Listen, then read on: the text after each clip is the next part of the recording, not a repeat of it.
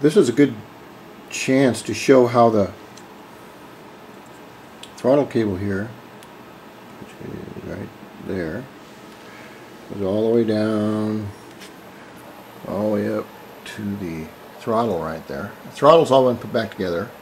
I've got a little extra throw in it, and you want to make sure that your cable comes down to where it's going to be free of any obstructions, especially when you get your plastics back on. And then you want to move your all your tires and wheels back and forth to make sure that it doesn't pull on the cable, because if it pulls on the cable in anywhere, it's going to pull on the throttle deal up here. Now, your optimum throttle adjustment, carburetor adjustment.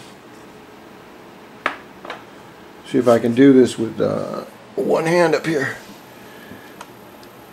But your carburetor is just a little bit open on the bottom. All of them are a tiny bit open. But what you want to do is be able to open that throttle up here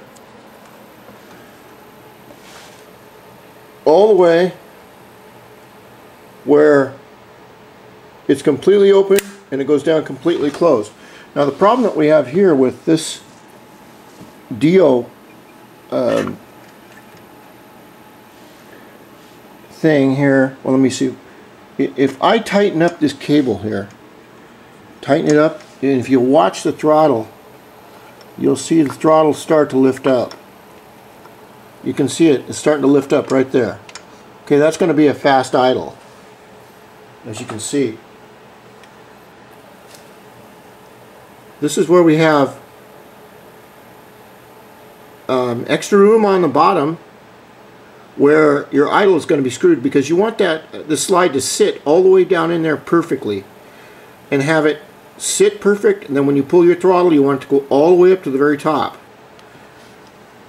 Now I bet a lot of you have never done that, so I'm going to turn this back down, and what this does is it shortens the cable, and as you can see the throttle is starting to come back down to sitting position, which is right down here. Now if we go up with the throttle again, we open it, you can see that the top of the throttle has receded up into the, or the, not the throttle, I'm sorry, the slide has receded up into there. What you don't want is to have it like right there, it's wide open, because you're losing 10% of your top speed. You want that throttle to open all the way up, and you want it to sit all the way down. And you do that by adjusting your cable here, or here, or right up at the, right there.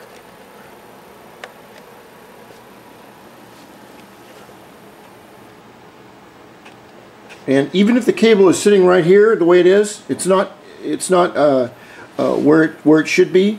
Even if I go to put the carburetor back on the intake right here, the cable could stretch or change, and that can change the dynamics of the slide.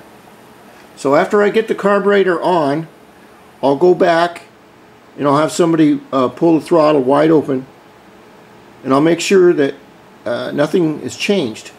Then I'll make sure that there's no obstructions on the throttle cable all the way up into here when I twist the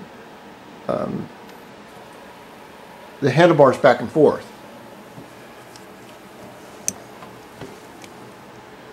So it should drop all the way down, and it should come all the way up.